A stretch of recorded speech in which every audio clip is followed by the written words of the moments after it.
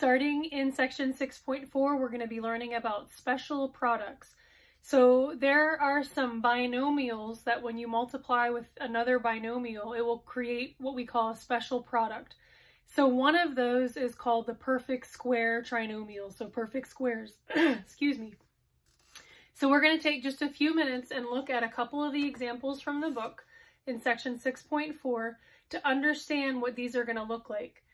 Now at first glance, we see, oh, w plus 4 is inside parentheses, and we have a square outside the parentheses. So we just apply that square to everything inside the parentheses because that's what we learned in another section in chapter 6, right? Wrong. So in the other section, what was inside parentheses was a monomial. What do we have inside this set of parentheses? It's a binomial. We have more than one term. In this case, we have two terms. So in the other section, when we had to apply this exponent to each part inside the parentheses, that was a monomial. It might have had several pieces, but there wasn't a plus or a minus sign in there. There weren't more than one term. Wasn't more than one term. But in these, each of these has two terms. So when the expression that's inside the parentheses is a binomial or larger, what you have to do is a little different.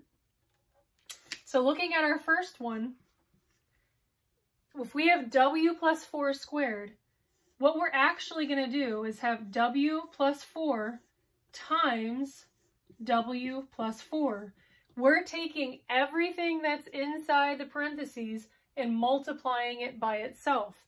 So we're going to come up with a binomial square, meaning that we have two binomials and they're exactly the same. Now we know how to go ahead and distribute out this problem, okay? So w times w equals w squared, and then w times the 4 will be a plus 4w. And then again, we have another 4 times a w, which will give us another 4w. And then 4 times 4 is 16. Sorry, that's a little squished there. So we have w squared plus 4w plus 4w plus 16 on the very end. So we're going to go ahead and work through these, and then we'll come back up and see what pattern we're supposed to recognize from this. So on this one, again, we have 3x minus y in our set of parentheses. So 3x minus y times 3x minus y.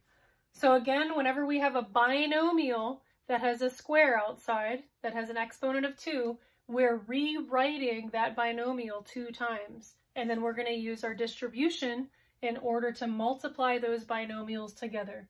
So 3 times 3 is 9.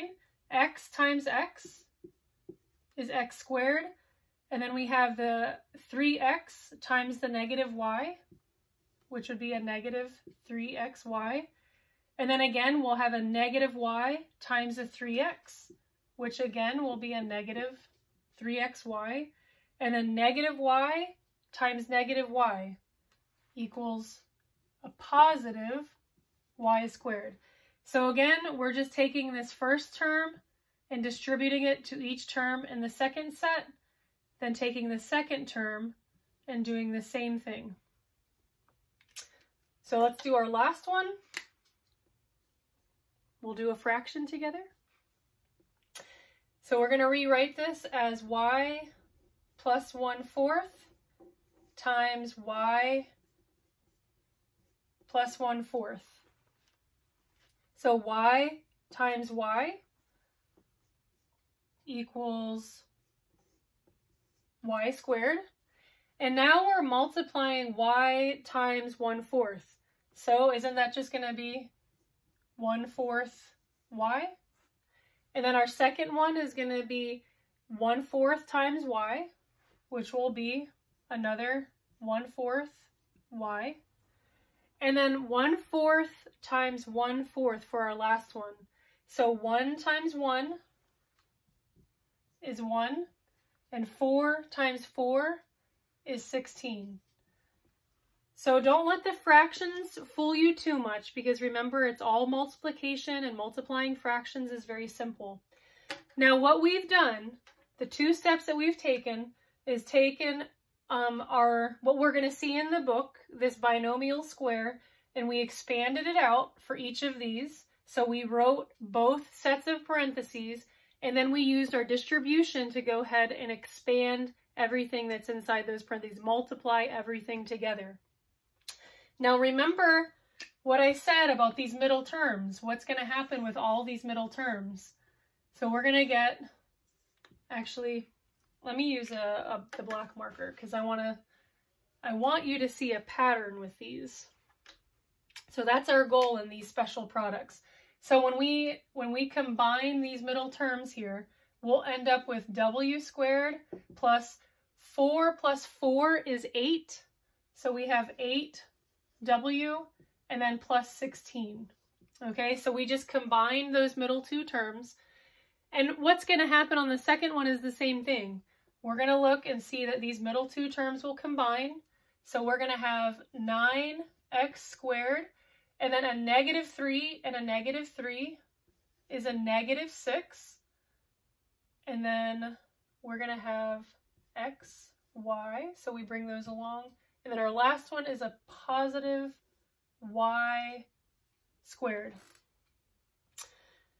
Now on the bottom, it's going to be a little bit different because it's fractions, and now we're adding and subtracting fractions. But the nice thing about this is the denominators are already the same. So just remember, when you're combining these like terms, 1 plus 1 is 2. If the denominator is already the same, it stays the same. So you're going to end up with 2/4. And we can reduce that 2/4 y to 1/2. So we're going to end up with a y squared plus 1/2 y plus 1/16.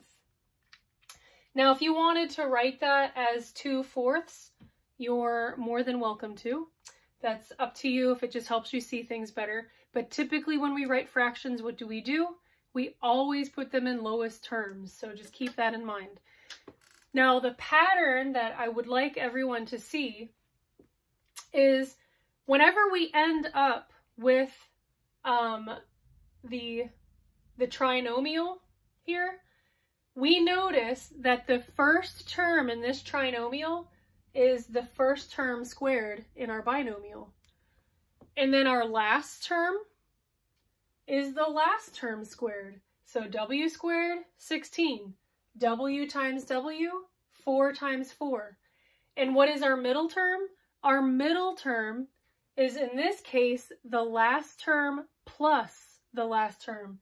So 4 times 4 gets us the 16, but 4 plus 4 is going to give us the 8. So let's see if that holds true in our next one. So here we have our coefficient is on the front, and we don't have one on the back. So just keep that in mind. But 3 times 3 is 9. X times x is x squared. And then y times y is y squared. And how do we get this 6? Well, a 3 and a 3. So the 3 plus the 3 gives us the 6, and the 3 times the 3 gives us the 9. What about our last one? Y times y equals y squared. A quarter times a quarter equals a 16th. But a quarter plus a quarter equals a half. So that's the pattern that we want to recognize. And the reason why this is called a special product is a lot of times if we can recognize that pattern, we don't even have to do the distribution. We can just look at it and know exactly what that pattern is. So let's go through it again. The first term is going to be squared, and the last term is going to be squared. The last term, because it's squared, the last term will always be positive. So if you look, all of these last terms are a plus 16, a plus 16th, a plus y squared. They're all positive.